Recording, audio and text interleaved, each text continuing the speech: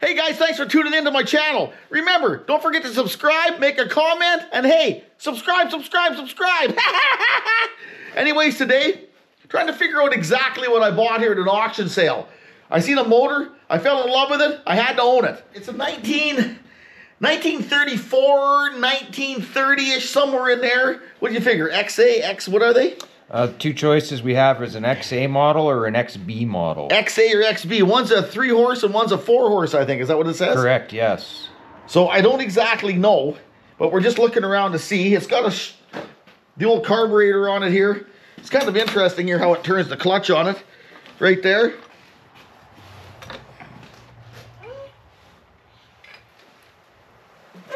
Guy could cut your hand almost on it, but we got to find some parts. I want to make this motor run. I got a guy that I met at one of the car shows here this summer over in Notch Hill. Has a whole bunch of Model T parts, and I've talked to him. I'm going to go over there and look around and see if we can find a coil. It's actually called a buzz box. I don't know a whole lot about it. A little bit, but not a whole lot. And that's what this motor runs on. And this engine, I do believe, it is a 2-stroke engine, believe it or not, back in 1930s, we'll say. A couple things. This is the water pump. This here's the water-cooled exhaust manifold. Obviously, this motor is out of a boat or for boat applications. Hence the propeller. It's kind of interesting. This here is your distributor ignition timing. Distributor ignition timing. There's a brass piece on here. Right here. On a ring. That every time it makes contact like that, it'll send power to the buzz box, and the buzz box, being the coil, will send the electricity up here and make the spark. So when you want to advance or retard this timing, when you go to start it, put her back, put her like that till it runs. You come back here, adjust your carburetor to wherever you want it to run. I do believe this is the choke. I'm not sure what this is. I think it's maybe an accelerator pump, maybe to give it a shot of fuel into it. I don't know a whole lot about this motor. It's kind of a learning experience. So we can all learn along together on this one. I do believe this is an oiler, obviously. I don't know. I think it may be oil a connecting rod, possibly. I don't know. I can't answer that question. I don't know. But I do know it's a 2-stroke motor. You have to mix the oil and gas with it.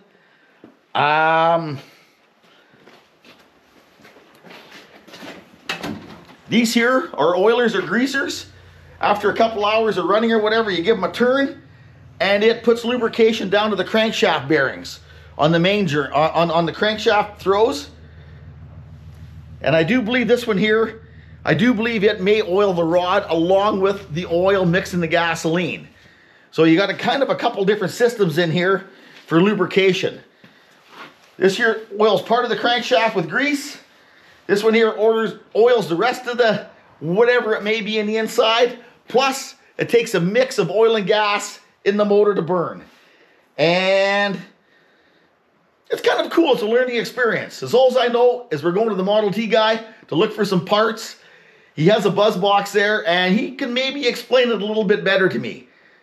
Again, this technology is 80 years old, 75 plus, somewhere in there. This stuff is very interesting and very different. So I'm looking forward to getting this thing to run. Transmission.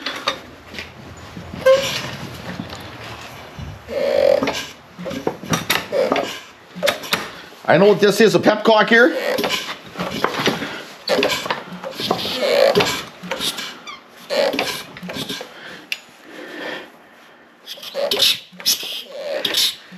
That's compression coming out of there. Now what happens is you put a little bit of gas in there and give her the what for, like that, and it'll start and fire. It's kind of a decompression lever and a primer all at the same time.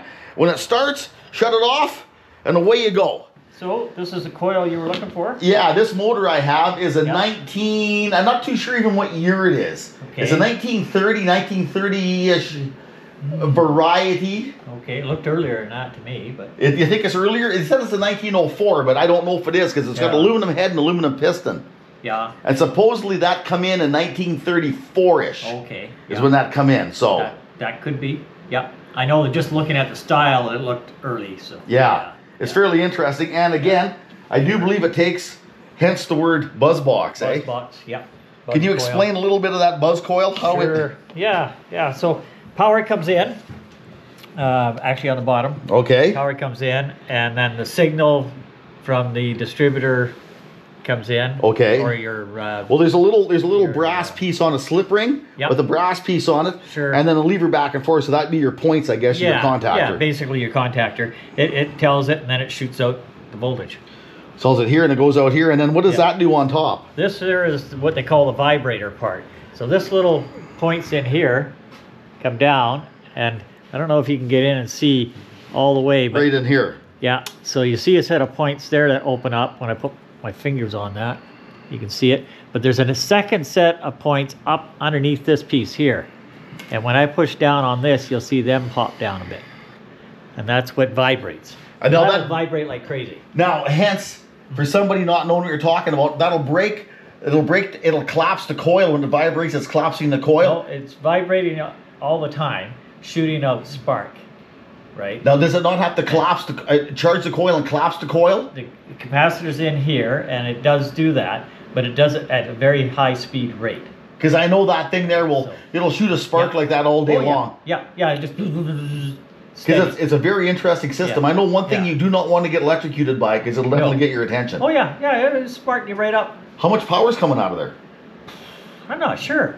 12,000 volts? I don't know, but man, oh Roughly. man, I tell you what, it'll Yeah. shoot us. But anyways, Oh yeah, you tingle all the way down. yeah, it's not a good thing. I got electrocuted on the Model T I was dicking with. Yeah. But anyways, you set that coil. You have a machine here that sets it. Yeah, I've got this little box here. Now, is it charging something up, or is it just? No, it just takes a second for the power to come on, right? So then that's a capacitor check. This is your coil set. So you hit the test and it'll fire. And so your coil's good. Then you put it on for. Now you're gonna want to see this part here, this little window. I'll push this button.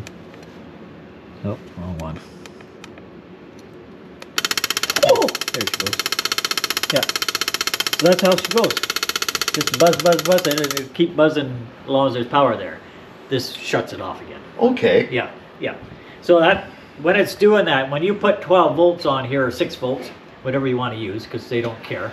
Oh, so you can use 12 You volts can use on 12 it. volt on Okay. these. Yeah, they don't care. And then that thing, you'll hear it buzzing. Hence Yeah. the word buzz box. Buzz box, yeah. Okay. Yeah, so when you have a Model T, you'll have 4 of those, but they only buzz when the crank is in the right position for each one, right? Otherwise, it grounds it out. So just grounds it out. Then it puts the power to it. It goes. Zzz, Yeah, zzz, exactly. zzz, zzz. And when it's buzzing, it's Yeah. making power. Yeah, Okay. yeah, exactly. So, and it's throwing spark, and yep, when you get a hit, yep. It'll definitely make you pay attention. Make you wake up for sure. Yeah. Now, you said on here to taking, this is kind of a standalone thing.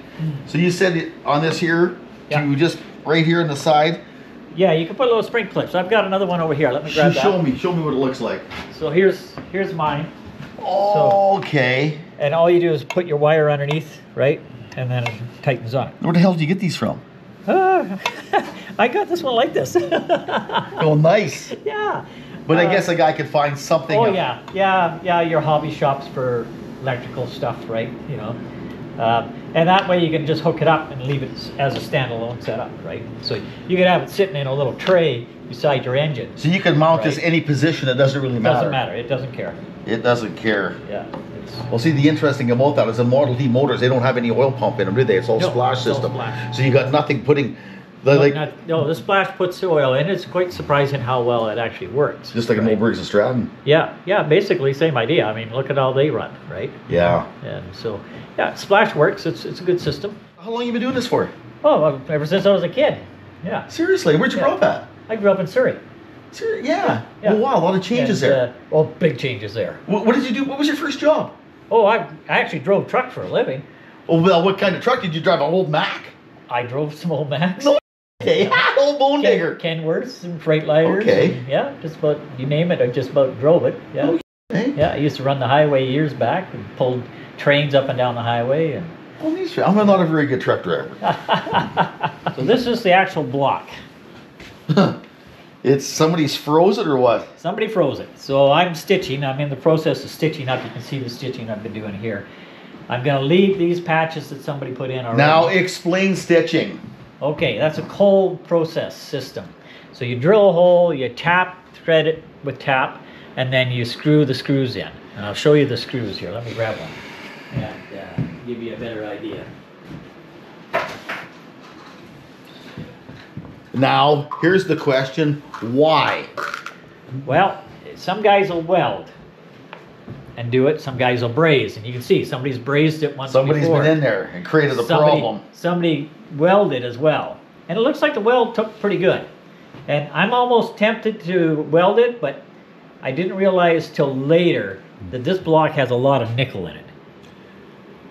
But I didn't realize that till later. So the more nickel, easier it is to weld on. Easier it is to weld on. See, you use a piece of, back in the day when I used to blow starters off boats, because your boat motor, the flaps on the back of the boat, oh yeah, for the exhaust would break and it would suck water in. You hit the starter and it would blow. Yeah. You hit the starter button and it would be in the cylinder and you'd either bend or rod, but in the process it would blow the starter off of it. Oh yeah. So if you got lucky and it just blew the starter off the mount, you'd go in there with some Nyrod and weld it with some Nyrod. Sure. Yeah. Yeah. But anyways, back to this stitching. So stitching is a cold process, so you don't have to worry about that heat problem with cast iron. Yeah, because it breaks and stretches. If you weld it, cracks. It'll look beautiful for approximately 1 minute until it cools down and it'll go bang. Yeah. And then you go, oh, that's very nice. Not what we want to do. Yeah, it just breaks the weld open because the material doesn't move at the same speed as each other. So it'll literally break the weld apart. Sure.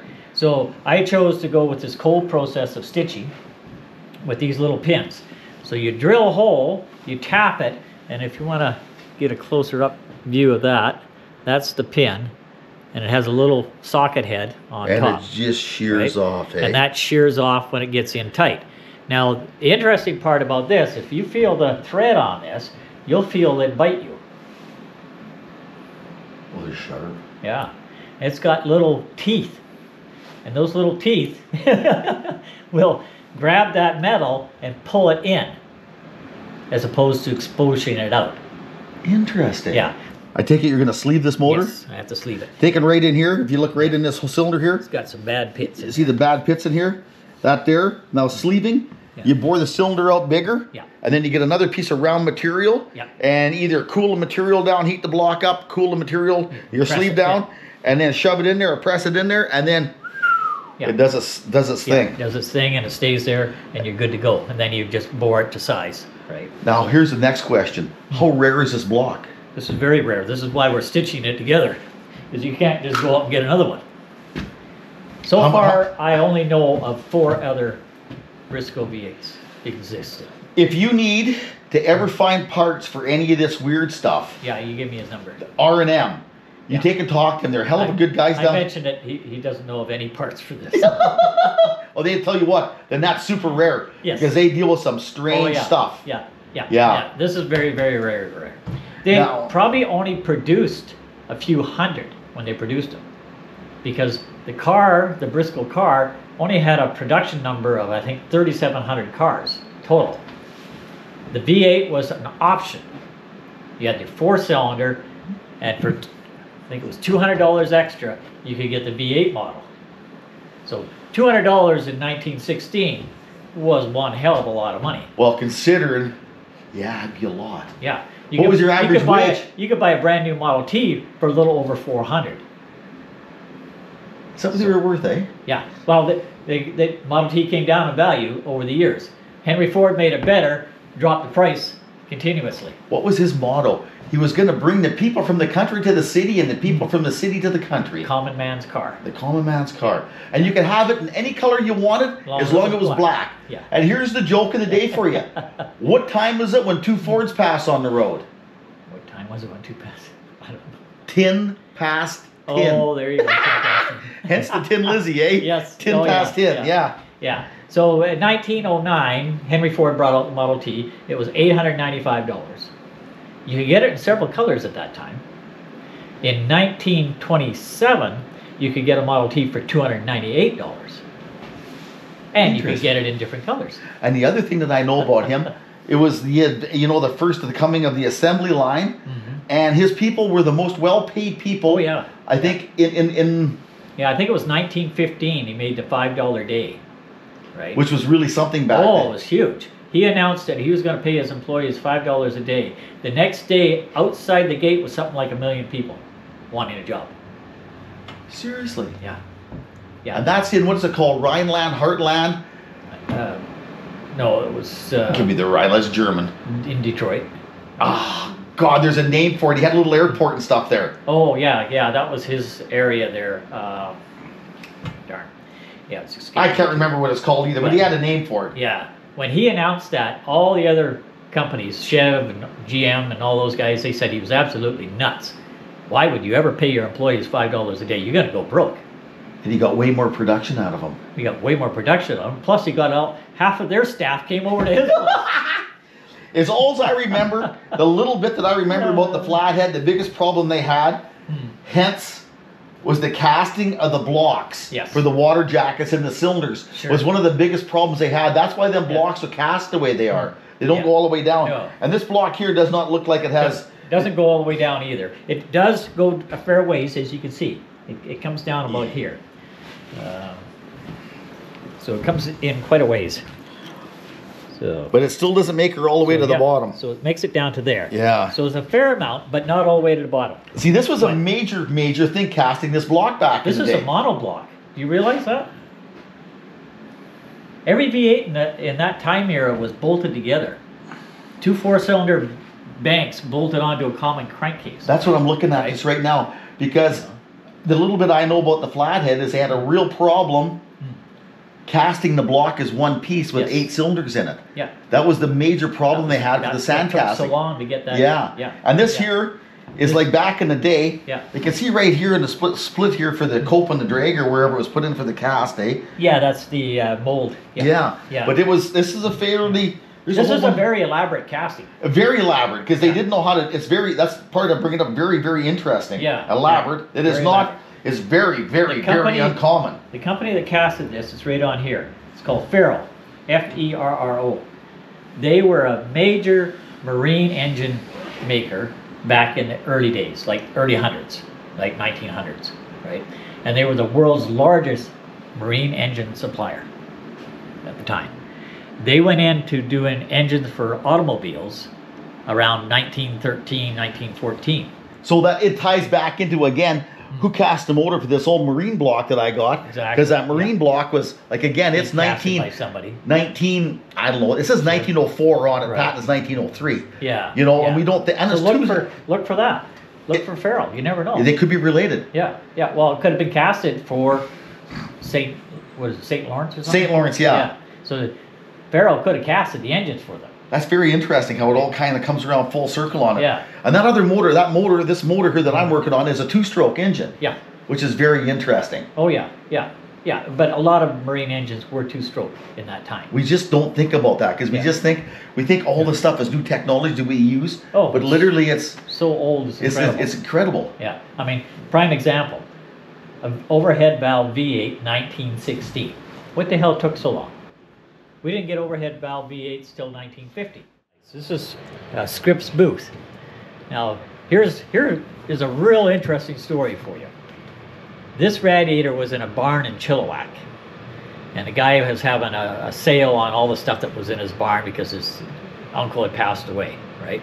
This was up in the rafters of the barn, and I spotted it up there. I told the guy, I'd like to have that radiator.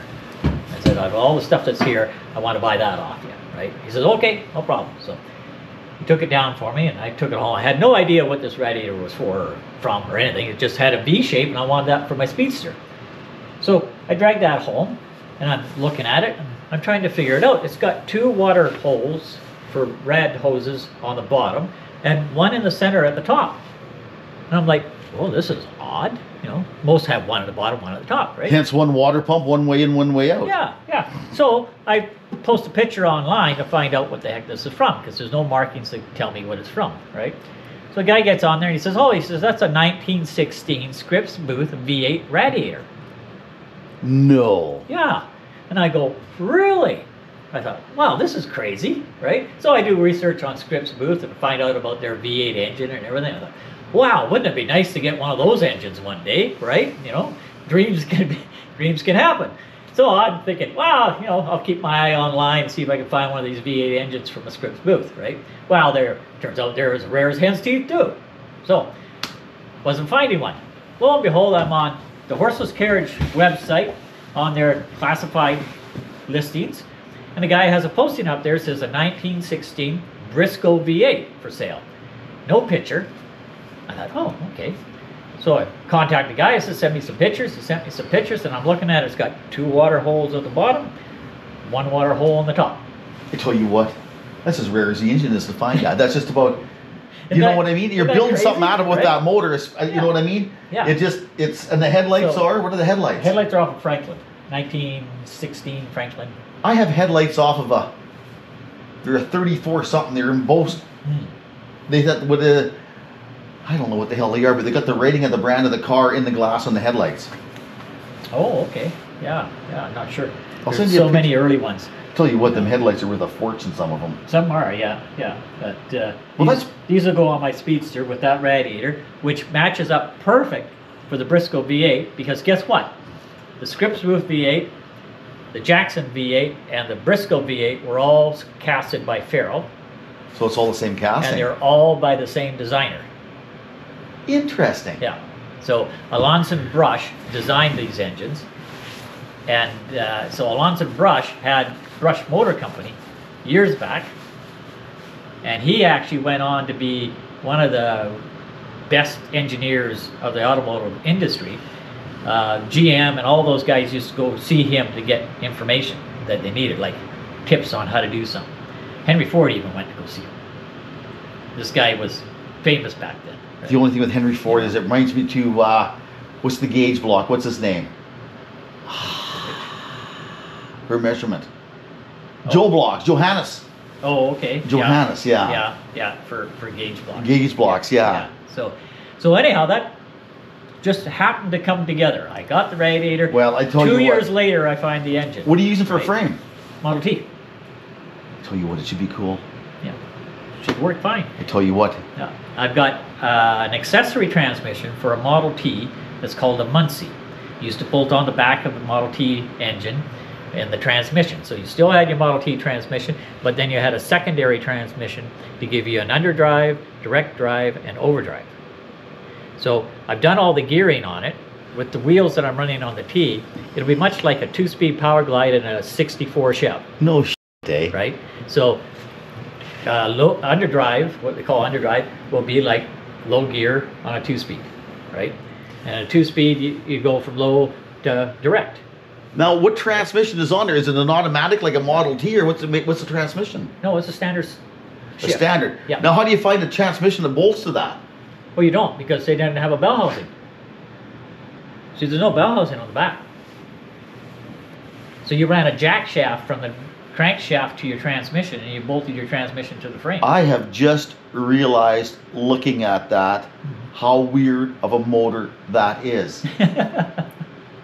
Come here. I'll show you something. Okay? When we look at this motor the way it's sitting, we figure that that's the center of the motor, right here. Like this motor here. Okay? Yeah, hold that one. Like this motor here. Where it cuts That's here, the the center. crankshaft and everything lays in there. Yeah. Okay? This this- motor here is totally, it is the same, but it's different. Yeah. It's very interesting. Yeah, this is your center line here, where it's bolted onto my my stand. That's your center line, right? So, yeah, and then the back end is here. It's just, it's totally, it's, But there is no bell housing. there's no bell housing. See right here? There's a bell housing right here, how this bolts onto this motor here. I guess is what I'm, Yeah. right here, how this bolts onto the bell housing here. Your transmission and stuff goes on here and whatever accessories or adapter plates. Yep. This here is kind of like, I don't know what it's like. Well, it's just It's a wide shaft open. that comes out. The shaft comes out. Your flywheel is going to sit right in here. And you bolt whatever it is to the, however. Well, you run a jack shaft from your flywheel to your transmission, right? So and that drives your transmission. Well, they figure that's a new thing because it's like the new Corvettes have the motor up here and the motor and the transmission is way back there. way back there. So That's so old. it's old. You know, hence your brand new Corvette having everything separated. They had that back in the day. Yeah. It was all, that was how it was done, because they didn't have sophisticated ideas of casting up a bell housing and all the rest of it. like your Model Ts, they run on a oil pan, right? So your engine bolts to the oil pan, which also your transmission cover bolts to. Yeah, And it's your different. transmission runs in the same oil as your engine does. First, a Model T, first automatic made. Oh yeah, yeah, it's Sun and Planetary. Yeah, it's got, yeah, you hit on the old band and away you go. Yeah. Well, that's super cool. So yeah. Anyways, it's amazing how it goes back to the marine industry. The marine industry, I'm working on a marine motor and it comes back to the same marine design and whatever. Sure. They built, start building this motor. We're making these. And if you look at this, look how shiny that cast is. That's a nickel in it, eh? That's the nickel in it. I mean, this was cleaned almost 3 years ago. And it hasn't rusted. Be some good material in there. Right? Yeah. And you look at how that looks compared to the cast iron of a Model T engine, right? So, yeah. Anyways, back to this wire. Back to that wire. What do you need? 24 inches. Oh, okay. So we'll have to cut you a piece 24 inches. And how much money do I owe you for that? The wire and that and these clips? Well, we talked earlier, it was 40, and a new wire is going to be 20. Perfect. You get some genuine sock money. Okay? Oh, crazy. And I tell you what, you just don't find this stuff anywhere. No. Like you don't. It's I almost do. like finding a unicorn. I Almost. do because I'm always looking for it, right? Now, I like that. It's got a little bit of. It's got a Yeah. name still on there. Yeah. I'll put that. KW there. And the sad thing about it is when it gets mounted, if a guy mounts it like that, you'll never see it. But there's a piece of skews right in there. Yeah. Nice. Now that is genuine wire in there. There's no. That's genuine copper. Now why we had this discussion before a little while ago? Why you don't want a carbon core in it? Well, not so bad for what you're running with, but if you're running a magneto, then carbon wires don't work well with magnetos. No, why is that? It just. Yeah, I'm not sure why it is, but yeah, I found that over the years, right? Guys will complain that they can't get their bike started or whatever because the magneto's firing, but they're not getting the spark through properly, right? So I tell you what, one of these days when you're pouring some Babbitt bearings, maybe we'll come over and watch you pour some Babbitt. Sure. That's very, very, very interesting. Like I say, it's a lost art of what it is. Yeah. We'll have to get you to sign a waiver in case it blows up. Not a problem. I don't have a problem with that. Just don't get in the water. Does water create a problem in it? Water creates a huge problem. That's where the problem starts. That's where, yeah. It just turns it to steam and explodes instantly. Yeah. So at 900 degrees, I mean, yeah, if you hit a drop of water in there, it's going to blow. I just spied something with my eye that I'm very curious about. What's that? Them old style spark plugs. Oh, yes. Yeah. Champions. And I have a Champion made in Canada on this motor. Yeah. Now, do they come apart? Can you clean them? Yes. Yeah, well, depending on your plug, but hopefully. Yeah. So these are Model T ones. So, this one doesn't. This is a modern replacement. Okay. The other one I got in that motor must be we'll get an older plug there. You got a few of them laying out here.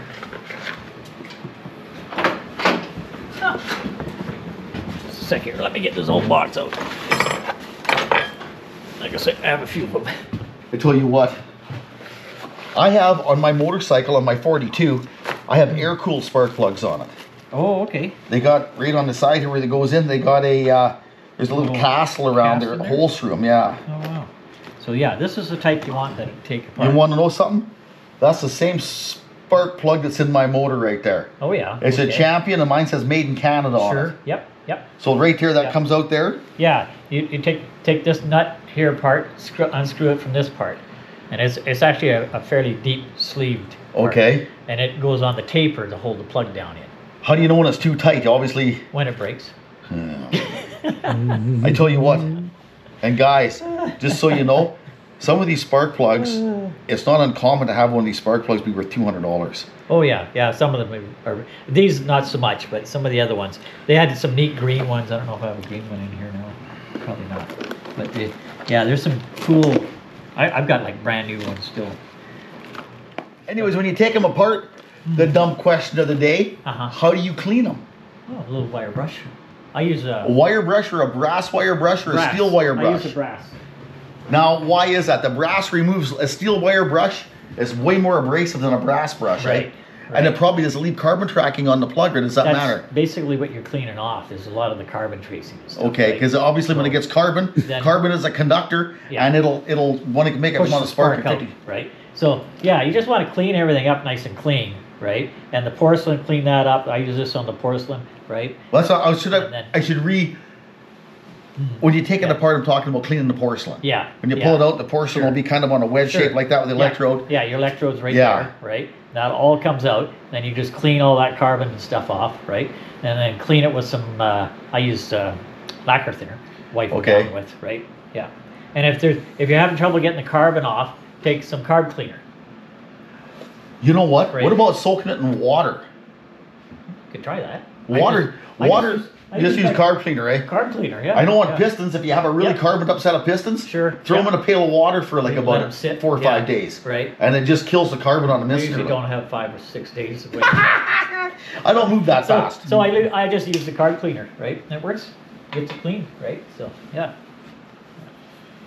Okay, my friend. Thank you for your So, time. Hey. And hey, Good pleasure seeing meeting you. Good seeing you again. Yeah.